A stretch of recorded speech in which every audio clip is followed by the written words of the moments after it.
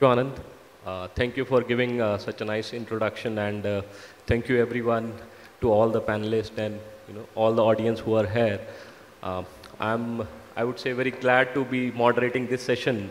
However, what I can see is we have our industry experts and quite experienced people who would know more than me. So that's why I decided to moderate this session. And it would be a tough job, but I'll try to, manage the expectation of the panelists and the crowds accordingly. Thank you, Anand, and thank you, EQ team, for organizing such a great event. I would, would start the event by, asking all the panelists to introduce themselves first. And before they do that, I'll introduce myself. I'm Alok, and I take care of business development in UAE for M Plus Solar by Petronas. We are part of Petronas Group, which has developed around 1.2 gigawatts of distributed solar projects across 4 countries, and we are present in Malaysia, Vietnam, India, and UAE now.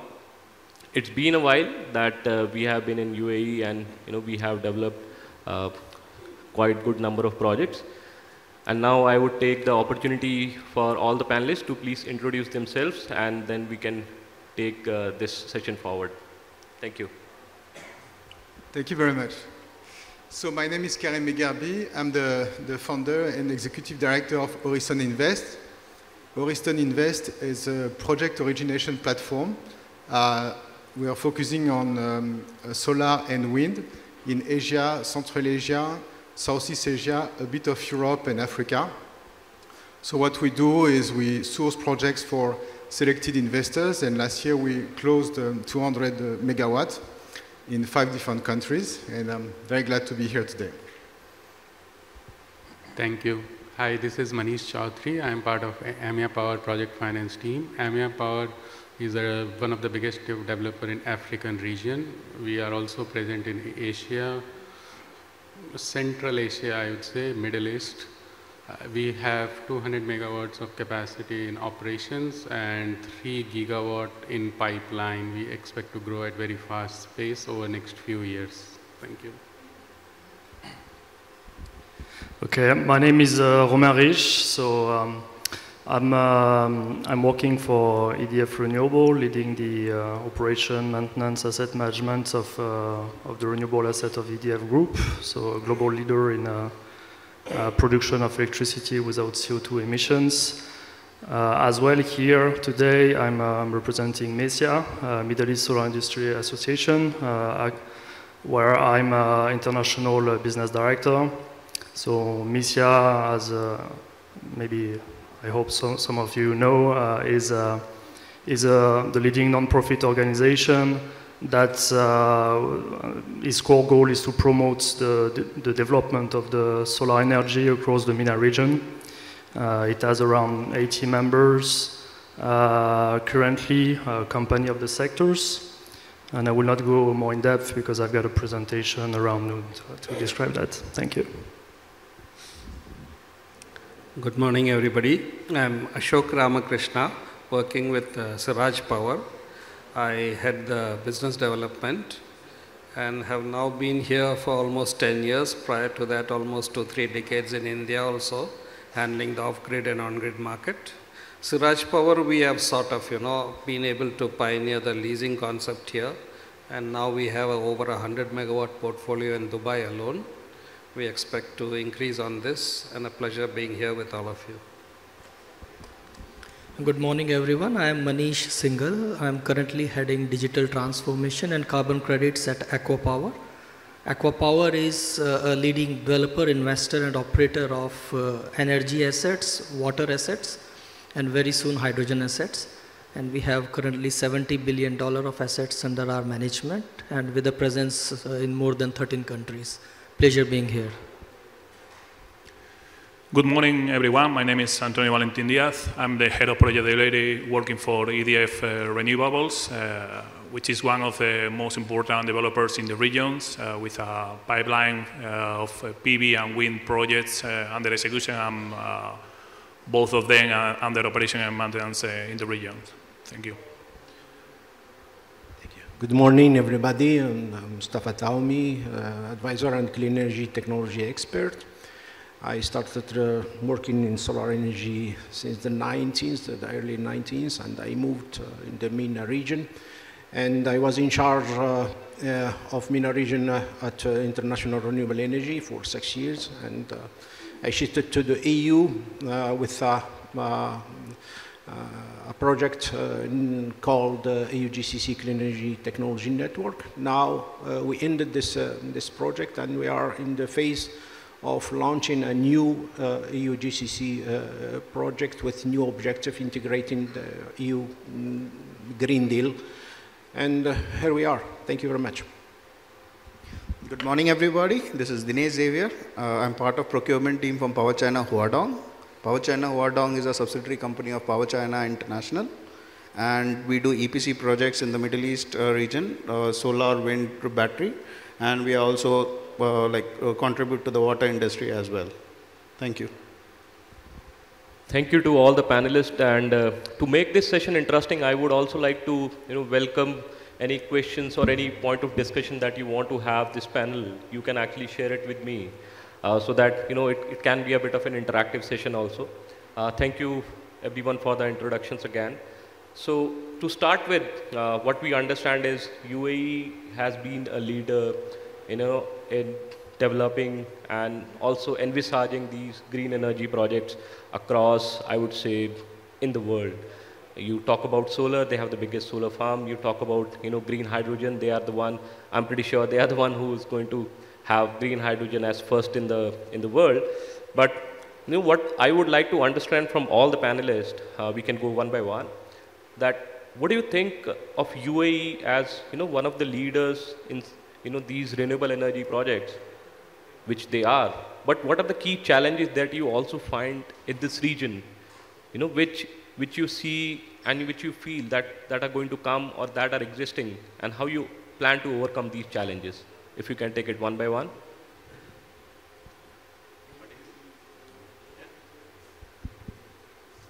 Okay, thank you. So we're not really working in the region as an origination platform, because projects, they are mostly tendered and they are very large projects. However, what's interesting is that the business model of these countries actually will change. The oil and gas demand is supposed to decrease in the coming decades, and green hydrogen, for example, is a source of potential revenue for these countries. So we see that.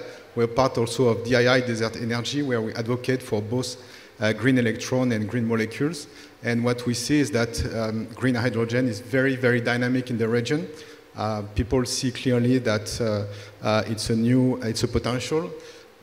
By 2030, mostly, that's the feedback that we have from the governments.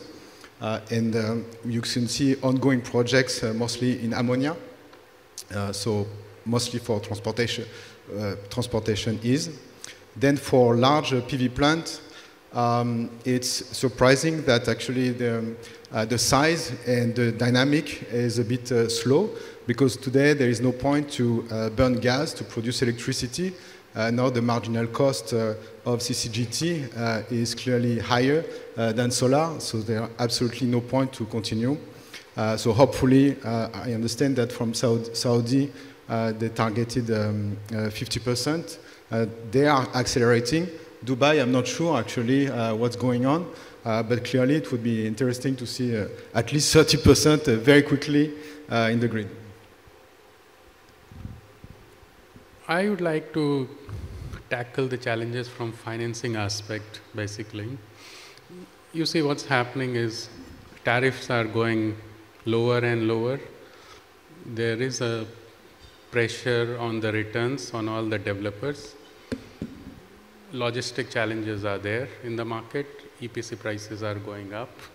So I believe mixture of all this, how the developers are able to mitigate the risks in this market where it is so uncertain how things are going to happen in the future. This will be a biggest challenge, and it will be key to see how the tariff structure evolves in the future, because for the government, to keep on coming with the bids, tenders, and all these things. And for any other player, private players as well, there has to be enough benefit. Everybody likes to see lower tariff. But if you look at the interest rate, those are going up. So I believe those kind of challenges, the uncertainty in the market will be key in the future. But in the long run, I believe these things tend to smoothen out. So in the long term, the future is bright, but in short to medium term, we might see some hiccups. Okay, I think I will try to be optimistic. There's challenge, that's true, but we have to see that, okay, in the region there's favorable environments. You mentioned it, that here in the region it is blessed with, for example, for solar power resources. We are in the region that has been and is still heavily dependent on oil and gas, both as energy source and revenues. But leaders in those countries have defined very ambitious plans through net zero in Saudi in 2060, UAE 2050, with targets that are ambitious, and I think we have to be optimistic about that. That's true that since pandemic started, there has been more challenges. In the sector, we have been used to have a sharp declining trends over the last decade. When it comes to costs, now it's not the same anymore. We face some issue with the price of raw material, logistics, and so on, the supply chain. But we have to look that this is near term. On the long term, there's expectation that the price should go down still, I think, up to 57% compared to the price of 2020 for PV by 2050. So we have to see that cost-wise, we should go in the declining trends soon. And of course, when you're not talking about cost but technology, I think UAE is like globally, there are challenges and we need innovation when it comes to storage for intermittency, when it goes to smart equipments, for planning for the grids, and so on and so on. So I see it very like in an optimistic way. There has been a change lately since 2020, but right now we have to see that with even with the geopolitical context, when the electricity hiked in gas, electricity in Europe, still with the increase in costs in renewable, it's significant absolute terms, but it's still more competitive than other energy. So I see it a bright future so far. Look, I'll try to give a distributed generation perspective, even though this is a utility scale panel. I consider that Dubai has been a success story as far as distributed generation. They've implemented the Shams program. We found that net metering is a durable policy. And now we have reached a stage where, you have more than 300, 400 projects with almost 500 megawatt of distributed generation installed, compared to, say, the 1,000 plus of utility scale. So definitely it has shown that we can overcome challenges in 2015 when it started, and now have built up where the momentum is good. There are some regulatory challenges, but I have a feeling that if this can be replicated across the region, you will have a durable policy, which can accelerate the net zero transition. I'll share my perspective, one from my previous role, where I used to head the solar PV assets portfolio at ACWA Power. And one of the biggest challenge my fellow panelists just shared is the sheer disruptions in the supply chain. Most of us must have observed in our respective businesses. Last 8 to 9 months have created havoc for majority of the developers around the world, whether it's polysilicon price being 3 times than what it used to be earlier, or steel prices being more than 2.5 times, or the logistic cost from China. But the good thing is all these disruptions, they have led all the policymakers think whether the over-reliance on one specific market is good or bad. I think that debate is already going on, and some of the Middle Eastern nations have already kick-started the policy framework of local manufacturing, which is a welcome step to manage these disruptions. 2, the clear challenge which has been observed is presence of competitive and competent EPC contractors. Most of the developers who are leading these big time investments, they need very credible EPC players who can be relied upon and who are very competitive as well, because the point to bid and the point to execution, there is always a gap of 1.5 years, and a lot can change in between. So these two are the very clear examples of the challenges most of the developers, not just in this region, but globally they face. Coming to my new role, which I have just taken over, and while I'm yet to face some of the larger challenges, but what I foresee, change management is going to be one of the biggest challenge ahead. Because when you are transforming a utility from a conventional to a digitally oriented organization, there's a lot of change that needs to be inculcated into the minds of people. And on the carbon credit side, price discovery of the credit is the biggest pain. And I'm very happy that UAE, again as a leader, they have recently announced one of the largest regulated voluntary carbon exchange markets, which is likely to take care of this challenge. Well, although it's clear that there are challenges in the near future, I tend to be positive, like my colleague Romain. I think in the Middle East, we have very good developers, very good EPC contractors from China, India, different countries. We have suppliers, technical consultants. So I think we have the capabilities, we have the knowledge to face these challenges. My colleagues have been talking about the pricing increase in the markets, which of course has affected to the solar market, but also all the markets worldwide. So I think we are in a very good position to develop our solar projects in the region. What we need is, I would say, governments and off-takers to understand what is the current situation in the market in terms of pricing. Also, the lenders need to understand the situation. And I think if we rely the responsibility on developers, EPC contractors, I think we can get a good success in the region. Thank you. Yes, regarding UAE in comparison with other countries, I think UAE is a leader without any doubt. I think UAE started since 2010 with the first project with CSP, where the costs were very high, and that was, I think, a very interesting signal to show that is feasible, that is reliable, and we can go forward with renewables. Now, with the introduction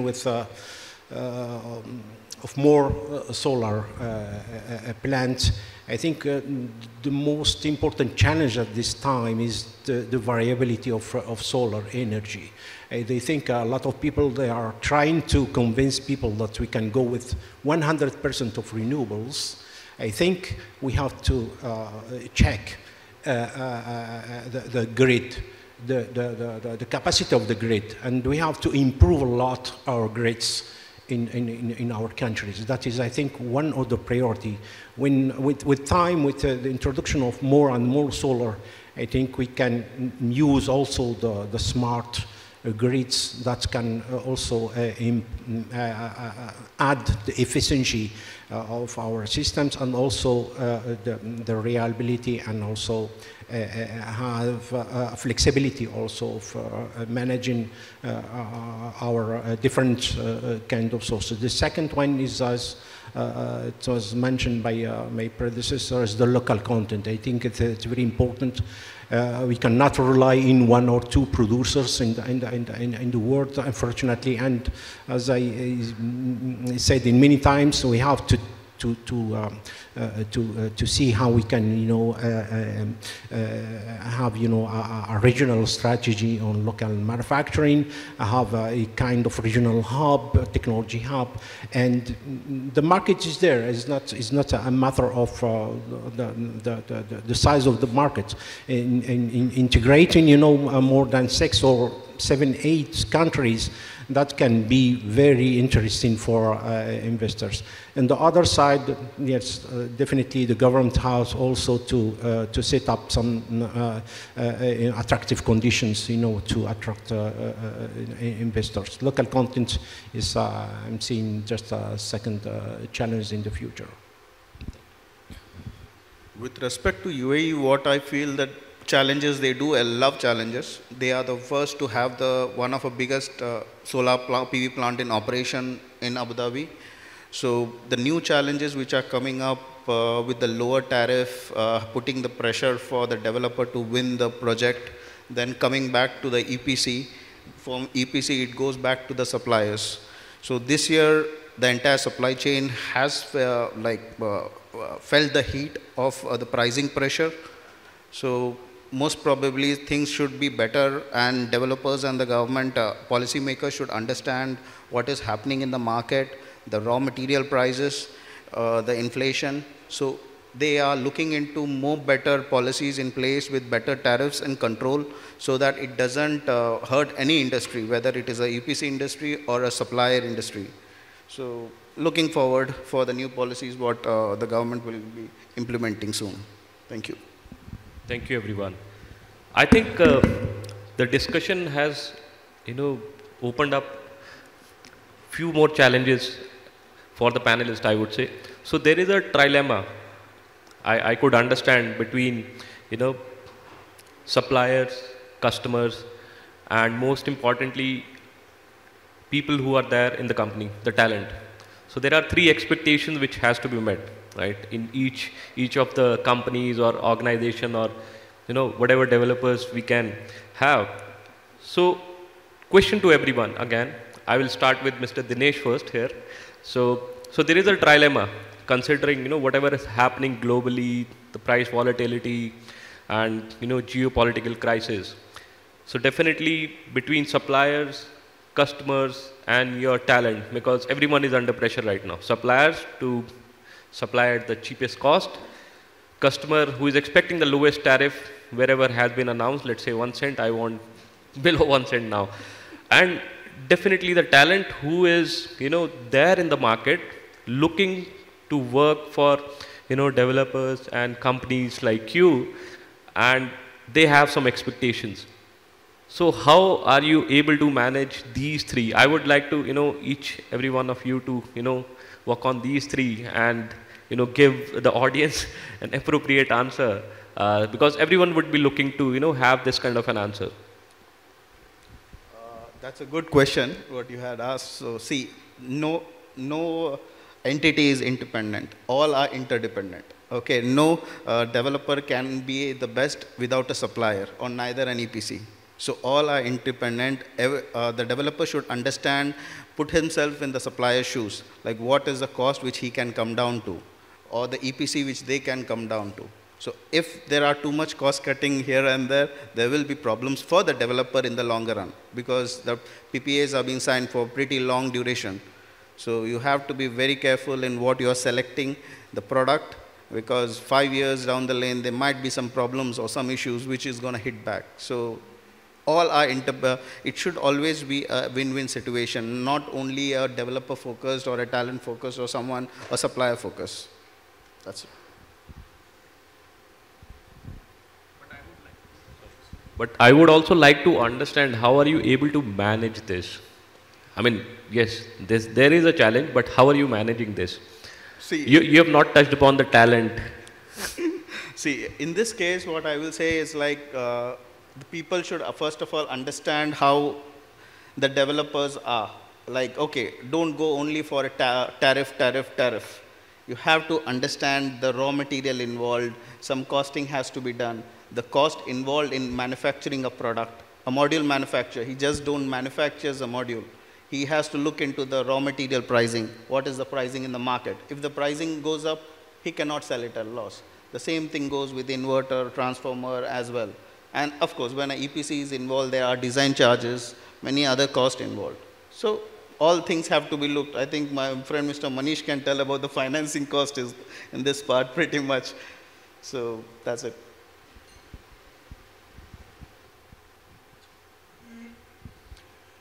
Well, from a developer point of view, I can understand my colleague really well, but you know that sometimes developers are putting pressure on suppliers. I guess you are doing the same with raw material suppliers. So to mitigate this kind of pressure on EPC contractors, suppliers, that's what I said before. I mean, we have to do that. The governments of takers understand what is the current situation. So I think in the coming years, we are not going to see any more the same tariff than 2-3 years ago. So they have to understand that. And the final price is going to be higher for sure. But again, it's not only impacting in the renewable sector, it's a global impact worldwide. My 2 cents on this, see, every developer, when you are in a competitive bid, you have to beat the best. And you can't beat the best with very conservative assumptions. So it's a game theory. All have to play their best. They have to ensure that the most efficient suppliers are your partners who are willing to walk a tough path, those who have a clear path of cost down curve. So a lot of calls need to be taken at the time of bidding. Some work in your favor, some don't work in your favor, and that's the game. And that's how we call it. These are risky investment. You have a return expectation which is correlated to the risk that you are taking. And then once you win, it's the ability of the management, how well they manage those risks and those assumptions. Okay, look, just to give you some perspectives, as Siraj, we are a developer and we have a number of clients, in fact, a large number. So from the client perspective, we found that ultimately being competitive and providing a credible alternative is the key. Now, building that required internal competencies to be built up. So being vertically integrated, we are a 100+ stream now.